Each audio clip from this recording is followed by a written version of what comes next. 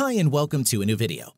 When you purchase a new router or subscribe for a new internet service provider, changing the Wi-Fi password should be your top priority.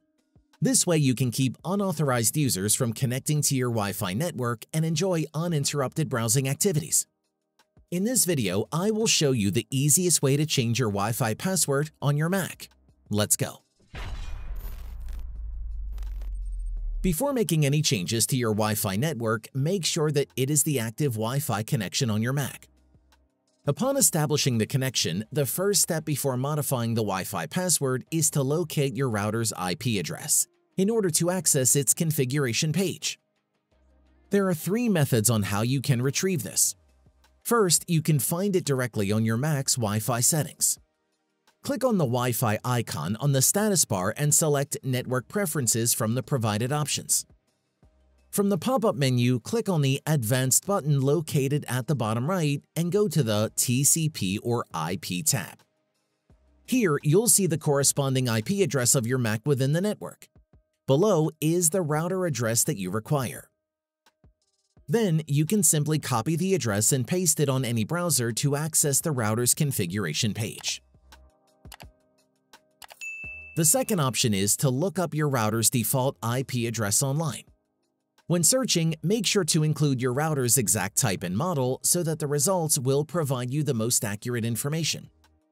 Aside from that, you may also search for the router manual if you prefer. Finally, you can also find the IP address on the router itself.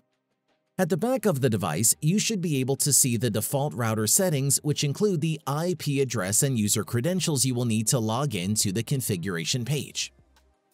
After obtaining the IP address, simply open it in a browser and log in with the default user credentials. Upon successful login, locate the Wireless option from the dashboard's navigation menu and go to Wireless Security. Then you can change the password on the provided field.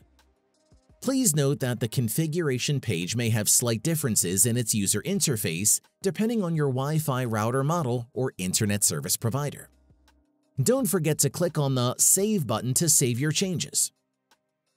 Once all changes have been saved, log out of the configuration page and reconnect to your Wi-Fi network using the new password. If you encounter connectivity issues, you might need to reboot your router and reconnect to your Wi-Fi afterwards. And that's it.